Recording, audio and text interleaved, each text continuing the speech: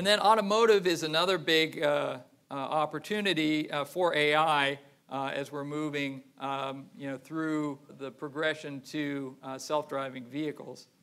So just some quick background. The SAE has these different levels to try to describe how autonomous a vehicle is. Right now, we're seeing deployment of these level 2 vehicles where you can, you still have to keep a hand on the wheel, but the car can pretty much stay in the lane. It can control its own speed, and it really takes a lot of the burden off the driver. But you do still have to monitor what's going on at all times, and when you don't, bad things happen. But we actually have seen the first level 3 cars in production now last year from Cadillac, for example. And they can pilot on the highway completely autonomously without driver supervision. And so level 3 means that you can have this autonomous operation, but only in certain specific situations. And the problem with level 3 is, if you are autonomously driving on the highway, at some point the driver has to take over and say, okay, now we're coming up to an exit. Driver has to take over. And people have been concerned that, what if the driver doesn't take over? What does the car do? It's hurtling down the highway at 60 miles an hour. So, the level 3 deployment has been kind of tricky. What a lot of companies now are focusing more on level 4. But that's going to take, of course, longer to get there. But the idea with level 4 is that you could at least get in your car, and it would be able to take you from point A to point B without any driver intervention at all, possibly restricted to certain roads or certain areas or certain times of day. But still, that would be a very useful feature. So yeah, as I mentioned, we're starting to see level 3 vehicles being deployed. Obviously, they're very expensive. But in addition to these, more consumer-focused vehicles, we're also seeing a lot of interest from the trucking industry, from buses that run restricted routes because it's very expensive to pay for drivers. And so, the cost of this technology is not really an issue for these commercial deployments.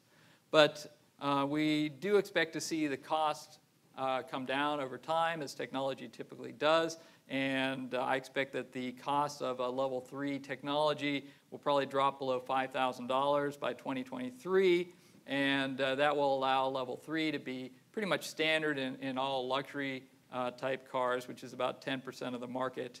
And then as those brands start adopting this technology, then it'll start trickling down into lower priced cars, and then the higher end cars will need to add level 4 type features in order to differentiate. So we expect level 4 to come out in the next couple of years, and it may be mostly in commercial vehicles at first, but there's definitely an application there. And then level 5 is probably much further out, to have a car that can do anything, anytime, anywhere that a human driver could do. But I think we'll see a lot of deployment of level 4 before then. This is just an example of kind of what's going on in these cars. This is a picture of what a car might see through its camera looking forward in an urban environment. You got pedestrians, you got bicycles, you got a guy unloading his truck right in the middle of the road, and then the AI has to process all of this, and then the green area is the area that the AI has determined is the safe place that the car can navigate through, and then the AI has to control the car and figure out where it's actually going to go within that safe area to try to get to its destination as quickly as possible. So, there's a lot of complexity that's involved in these self-driving applications, which is why it's been taking longer to get them working than maybe people had thought initially. But a lot of companies are spending a lot of time on this and making some good progress. Two of the chip companies that are leading the way are, again, Intel and NVIDIA. Intel acquired Mobileye, which is the leader for more level 1, level 2 type ADAS deployments. And Mobileye has some good products that are really targeted at low cost and low power to drive these types of applications. NVIDIA has been focusing more on higher performance products that are targeting level 4, level 5 type driving.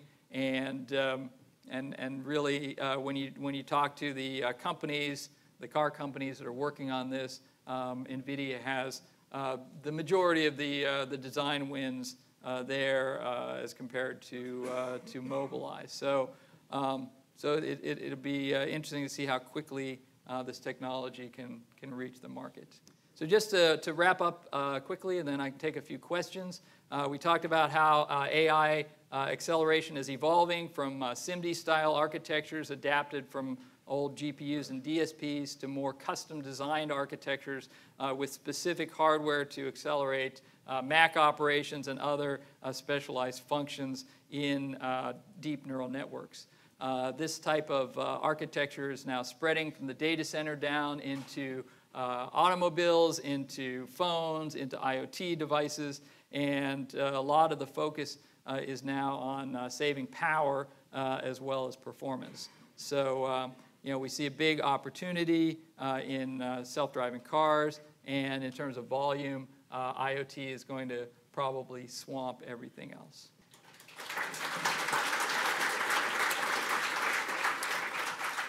Thank you.